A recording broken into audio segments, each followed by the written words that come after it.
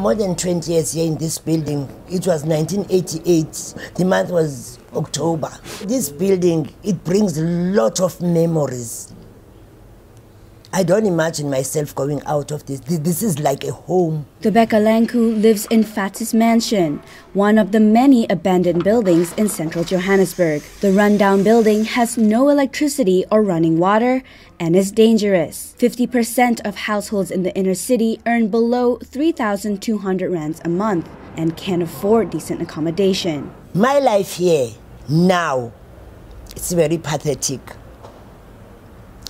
I'm staying with my husband. He is an epileptic, so every now and then I must take him to hospital. How do I manage to take him downstairs? Because if I phone for an assistance, like ambulance, they tell me straight that we cannot get inside that dark place. Sometimes I cry alone. I just go to the toilet and cry because I don't want my husband to see. Rebecca fears the city will evict residents and demolish the building. We don't break down buildings just for the fun of it because there's shortage of accommodation. But probably when they assess the building, it's not safe. Maybe there's structural damage to the building and therefore they have to tear it down. But even if it were to get to that stage, we would then do an assessment of the people who are in that building, and then we would then be forced to provide alternative temporary accommodation. But the system is flawed. People are left in temporary accommodation for years, where the living conditions are substandard. We are going to stay temporarily for almost 12 months.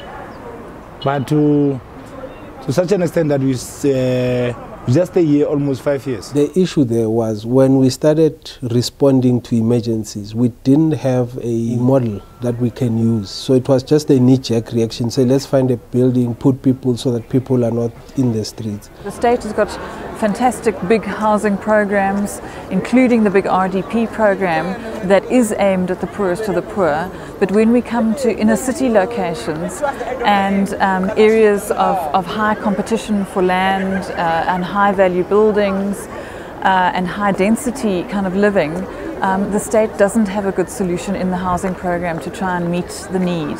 The city's housing department said it will invest 2 billion rand in the inner city over the next 3 years to address the increasing need of poor inner city residents. The responsibility for solving the problem isn't squarely in one person's lap, and there isn't a clear way forward.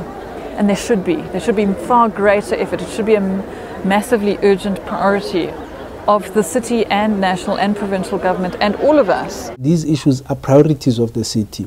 Every official who works in the city, particularly at senior levels, we are measured in terms of how much we contribute to ensuring that poor people come and live in the city. We're moving away from this concept that the inner city is not for the poor. The poor must remain marginalized and in the periphery of the city. We want to bring them in here. Joshko alone is going to be investing 211.5 million rand over the next 12 months in the inner city.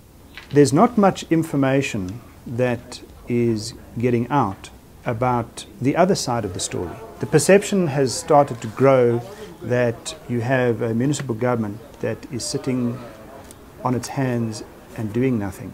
I know that the opposite is true, that the stresses and pressures on city government to respond in higher volumes and at higher speeds to the need for more affordable accommodation is very, very real. Within the next 10 years, when you come to Joburg, it will not be different to any first world city because we're really putting a lot of effort and energy into what we're doing.